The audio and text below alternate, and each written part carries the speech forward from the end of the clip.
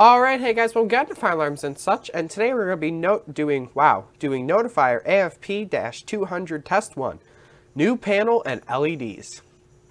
So we are going to start with the pull stations. Going down here at point 1 is the Simplex 20999754 single action pull station.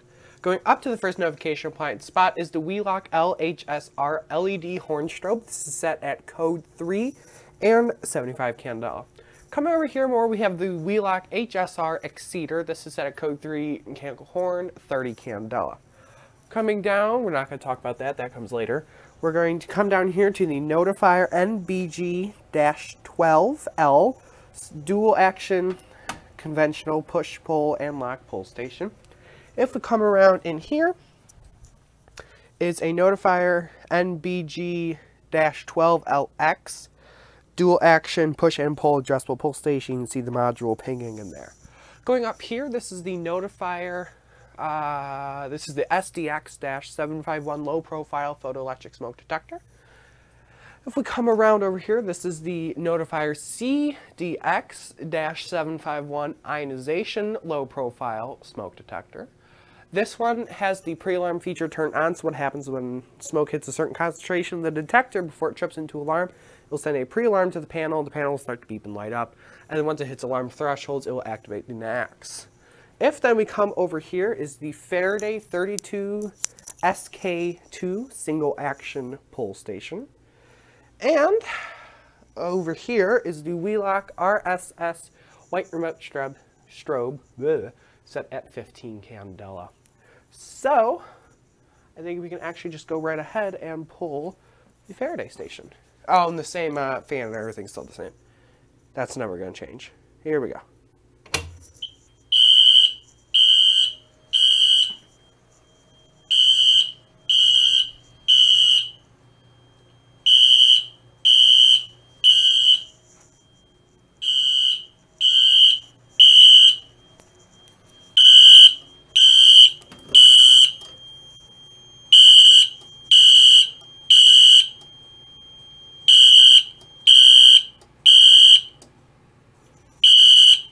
There we go. So now the alarm has been silenced. The strobes continue to flash because they're on the DSM sync module. This one also buzzes like the LED EST Genesis I have, which is kind of interesting that they both do that, but all the strobes continue to flash in unison. So panel is silenced, and then we can come over here. Fan is running, and reset this pull station. Sorry if my camera quality is weird. I'm using a different camera than normal just for this video because my regular one I had to send back to be repaired, and it will be done in 2 weeks. So I am on a loaner device for the time being. So if something seems off, like my finger's in a weird place or something, I'm not used to holding this. So, and reset, and fan turns off, and strobes turn off. So you can see it still says Fire Alarm Such Notifier AFP-200. Again, if you want to have a custom message put in and says Notifier AFP-200, drop it in the comments. I may consider it. So let's pull the Simplex station. Here we go. Push and pull.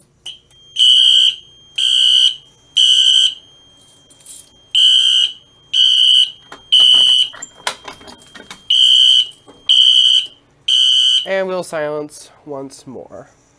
What else can we pull? Let's do the NBG-12, just the regular notifier station. Here we go. Push and pull.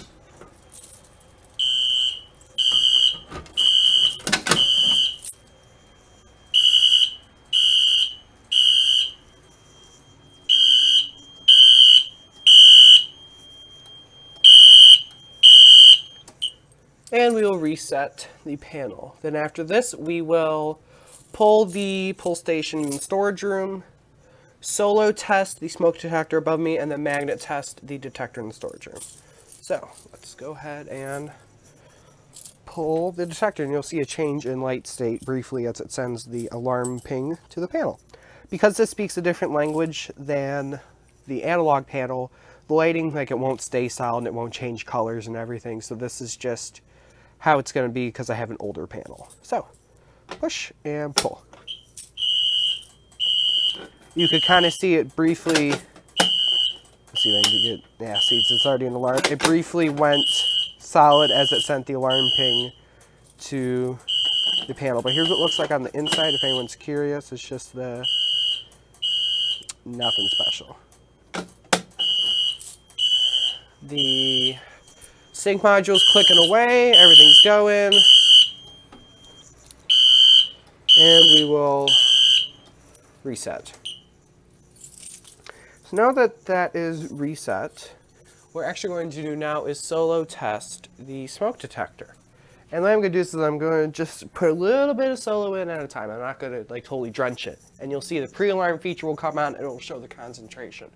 So we'll start by just giving it just a little blip. We'll wait a second. The LEDs will turn solid red in a pre-alarm. And then the panel signal tone will go off. Just a little bit more.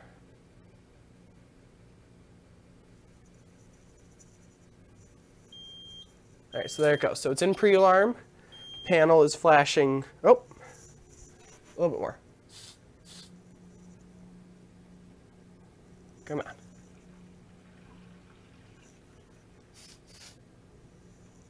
There we go. So now it's in pre-alarm warning. You can see it is climbing up to the threshold. The pre-alarm goes off and it should be going into alarm any second now.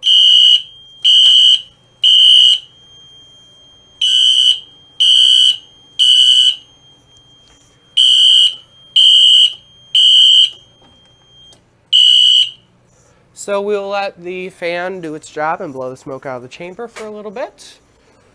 And then we will magnet test the detector in here while this one is emptying. So we will come up here. You can hear the DSM clicking. And we'll place our magnet on. Gotta find it. There it is.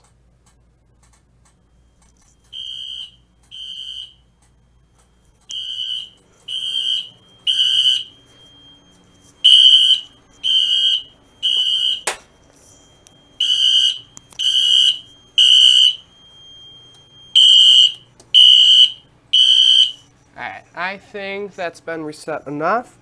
You know, for a little desk fan kind of thing, it puts out a pretty good breeze around here. Like, I'll actually get cold standing here. Okay, so cool. Everything is reset. So, there is not really a whole lot else to do. So, thank you guys for watching. And, as always, maybe, you know, we'll do the fire drill button. And as always, have a wonderful day.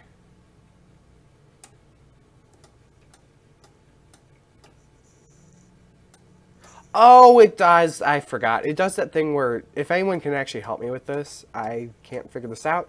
When I go to do a manual evacuate, it won't run my strobe circuits. So the module's not being powered, which means the alarms aren't going to go off. Because normally in a evacuation, it would just sound the sounders, but it's not doing that apparently. So that was kind of sad. I forgot that happened. So yeah, if you know why on a Notifier AFP-200, why my strobe circuits won't come on in a fire drill, that would be swell. The manual for it kind of sucks. So, anywho, thanks for watching and have a wonderful day.